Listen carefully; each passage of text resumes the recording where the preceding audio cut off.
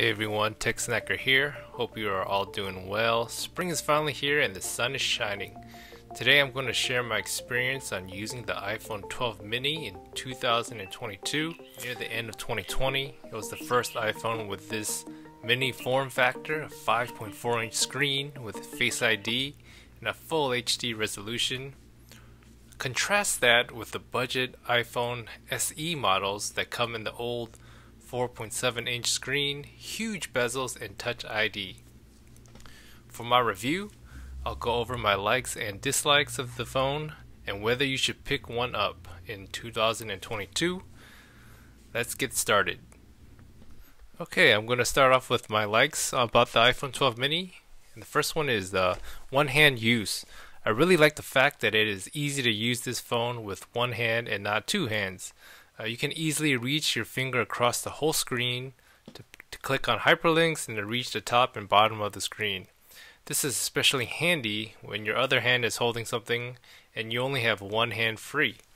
In recent times, phones are usually 6 inches or larger and require both hands to use. Alright, for my second like, I really like the design. I'm a big fan of the squared off edges of the iPhone 12 mini. The metal, it feels really cool and premium to hold in the hand.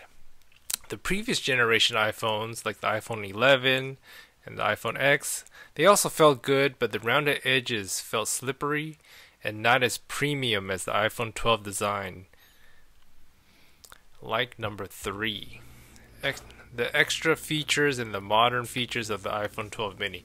I really like the convenience of MagSafe, which started with the iPhone 12 series. You can attach a MagSafe wallet, a charger, and battery using this feature. I personally use this with a wallet and an in-car phone holder. I also like the fact that this iPhone has 5G capability, which means you can get faster download speeds to load web pages and watch videos faster. Like number 4, performance. So this iPhone 12 mini is packing an A14 Bionic chip and it is still super zippy and performs very well. I had no problems using multiple apps, watching videos, playing games, and browsing the internet.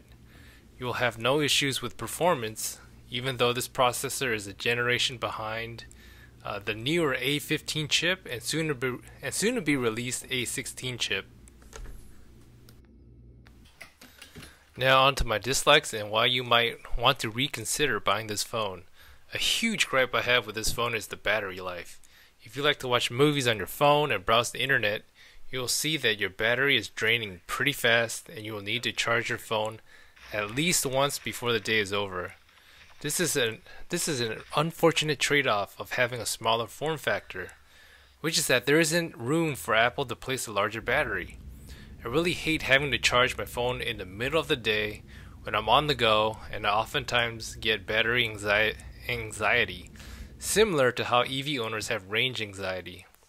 When this happens, I go on battery saver mode to try to get the most battery out of my phone. Just like number 2.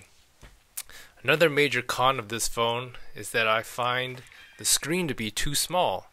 Oftentimes when I'm reading an article on a web page, I need to zoom in the text to read it comfortably.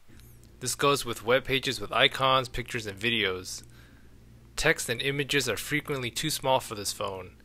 If you often consume media content on your phone, you will get frustrated with the small screen size of the iPhone 12 mini.